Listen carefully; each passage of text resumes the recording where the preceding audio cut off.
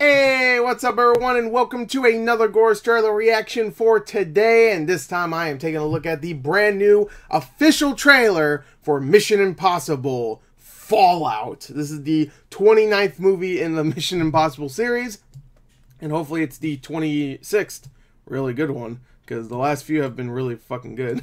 I've really enjoyed all of them. This is a series that I never thought we would get this far and it would stay this fun. Like, I would say pretty much every Mission Impossible movie, to a certain degree, is fun. Like, even 2. A lot of people don't like 2. I enjoy 2 quite a bit. It's silly as hell, but you know what? I'll take silly as hell over just boring, you know? And I would say Mission Impossible 1 has some boring elements. I still think it's kind of fun, though, you know? Comparing first one to, like, Ghost Protocol, hell no. But Mission Impossible 1 is still fun. So for the most part, I really like this series. I love the last couple. I really do. And I thought the third one was a great first step to greatness for the series. So hopefully this one's going to be great. Brings back the same director of the last one, Christopher McQuarrie, who used to be a writer for Tom Cruise movies. And now he's writing. I mean, now he's directing. I think he's writing too. I'm not exactly sure. But let's check out this trailer, because the last one was great. So let's watch this one, because this one's probably going to be great too. Right? You got it? Alright, let's go. Oh, God! Oh, fuck! Jesus! Oh, no! Oh, my God. Alright, those mini trailers are okay, because... Without first a great suffering. Because it's the second trailer, I'm okay with that. The suffering, the greater the peace. The end you've always... That's the bad guy from the last movie. Is coming. I thought it was weird that they didn't kill him off. Because pretty much every Mission Impossible villain gets killed off. And the blood will be on your hands. I prayed to God that it wasn't true.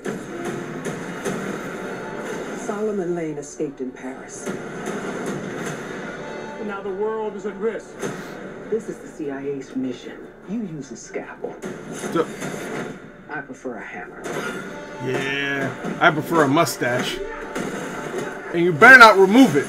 This is a bad idea. Is it ever a good one? Honestly. Bing Rames. He's not just some observer. He's an assassin. I don't trust anybody outside of this room.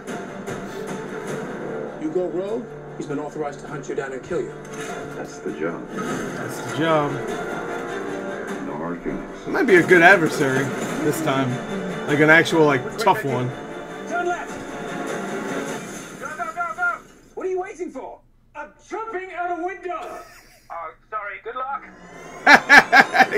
Oh yeah, that's where he broke his foot. I saw that interview where he talked about that. Woo! That shot. Everyone he ever cared about. You don't understand what you're involved in. That's his wife, Michelle Moynihan. Please don't make me go through you. Rebecca Ferguson. Ethan, that's not who we are. Ooh, Reconsider that.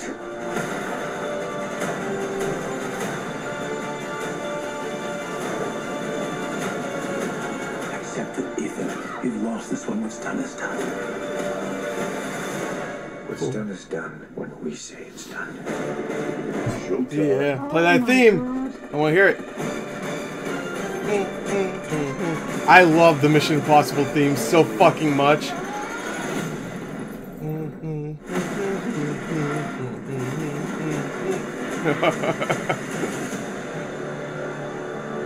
Yes.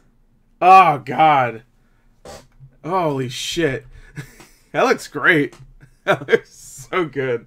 I'm very excited for that. That's going to be a great time. Comes out 2 days after my birthday, by the way. Just throwing that out there. I don't know why I felt the need to. I know why I felt the need, because it's my birthday, baby. So that's going to be a good, like, late birthday present for me. I get to see it day after, actually, because technically I could see it on Thursday. So if they were wise, they put it up on that Wednesday. Just, you know, so I could watch it on my birthday. But, yeah, it looks great. I'm really excited for that. That looks like it's going to be a great time.